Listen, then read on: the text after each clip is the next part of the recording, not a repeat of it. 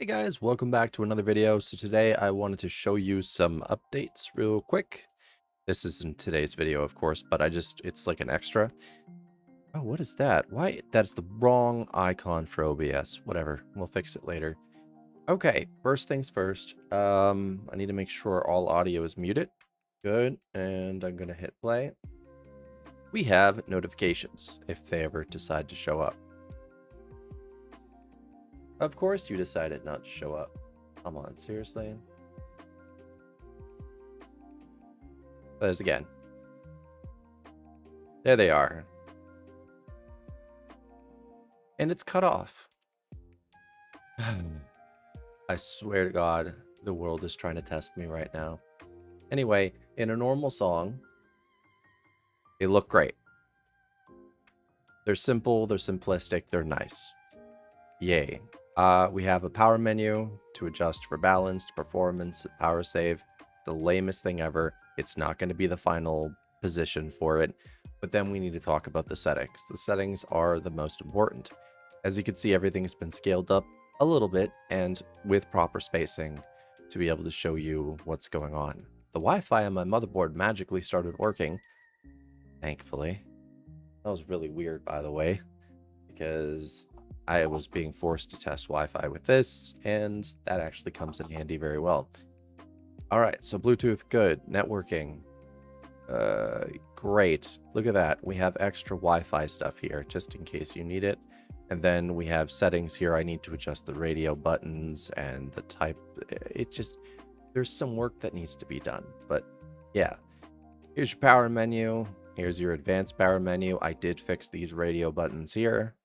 And as you can see, there's a bunch of stuff here as well. So great. I'm trying to fill it out. Hopefully it's working. Nothing in here, nothing in here, nothing in here. There's a lot of stuff in here. I mean, a lot. See all of this? This actually works. So as you can see, it's changing the size of the dock and everything like that. We're going to put it back down to 48. The spacing is a bit weird. I could do that. I could do that. But for some reason, I need to be able to pull it down farther. This isn't right. This doesn't look right at all. This doesn't... I think it has something to do with the whole active indicator thing. And then you got bordered width. So when you go... You can see it's inner width. It's not like outer width or anything. And then there's the dock radius. So we can make you like completely square. All the way up to completely round. It stops going to fully round at around 35-ish, but I did up to 60 just in case. Now this part's really complicated because watch this. This makes no sense. This is pure alpha, which is really weird. And I mean that in the greatest sense of the word, where like if we just pull all this up, this is supposed to be red, but it's alpha, and this is also supposed to be yeah, it's really weird. I don't know how to explain it, but the alpha is red and the red is alpha. I need them to switch places, and eventually I'll figure out how to make that happen. But again, it's the thought that counts. Oh, we could turn off the bar, by the way. Oh, look at that. That's pretty cool. We could dim the panels and undim the panels. Again, same thing here. For some reason, this is the alpha. And this does actually adjust colors. And here's your blue. And then adjust the blue here. And now we have that going on. And we want it to. Like, it's really strange. But the sizing and everything works. Watch this. Who wants a panel? Like, we can actually reduce this down to almost nothing.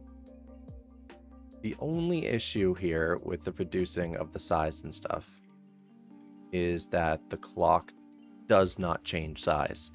Now, I might consider working on that, but I kind of want that in its own section. But as it is a part of the bar, I think I'm going to have to add it here. Now, this doesn't make any sense that it's called task icon size, but I was half asleep when I did this. So yeah, look, we can make it super tiny, or we can make it super big. but I'm just going to leave it at 24. Ooh, this one's fun. Look how professional and clean this looks. So, there we go. Set logo. Done. Right? Great. And then we can go in here and we can fiddle with the color. How nifty is that? But really, I'm just going to have this be white. I did that mostly for people who like to do the whole thing. Now, I completely redid the wallpaper section. Actually, I don't think I ever showed you the previous wallpaper section, but I redid it. And that's the thought that counts. So as you can see, there's a whole bunch of stuff here in terms of transition type. I usually set it to random. And there's resize modes, right?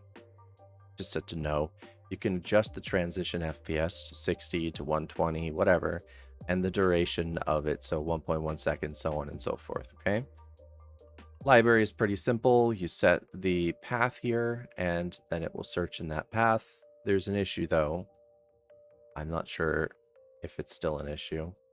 Yes, it is. So, yeah.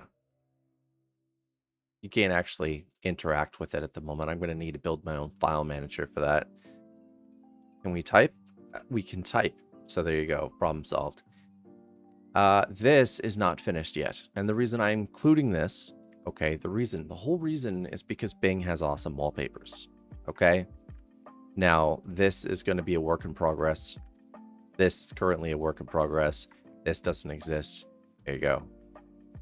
So yes, lots of work has been done. Lots of more work will be done. This is staying on the dock. I actually like this. And look, it rotates when you just sit on it. Isn't that cool? Like it. Nice. And still, we have no sidebars. My plan is to integrate as much in here as possible. And then for here, somewhere on here, I want to have a button that will show your notifications. That would be great. I think that would be really good. What do y'all think? What do you think of the progress so far? It's all basically being blocked out first. Functions need to work, and then we can continue to work on how things are. Because there's lots of people that don't understand the way the process for development works. It's not always have things look pretty and correct and working. No, you block it out, you make sure it works, then you make sure it looks pretty. Okay, that's how that works. Because Wi-Fi at the top, people have a problem with Wi-Fi at the top. Wi-Fi is one of the most connected things on a phone, on a tablet, and also on a computer for some strange reason, laptops included. So, I mean, it makes kind of sense that it's up top. What else would be there? Bluetooth? No. I mean, it could be anywhere, really. But I would prefer if it's at top, because then people are able to find it easier. And eventually I'm going to allow you to change this to your own. Oh man, it shrunk. It was... My code should be very readable. You should have no issues understanding it.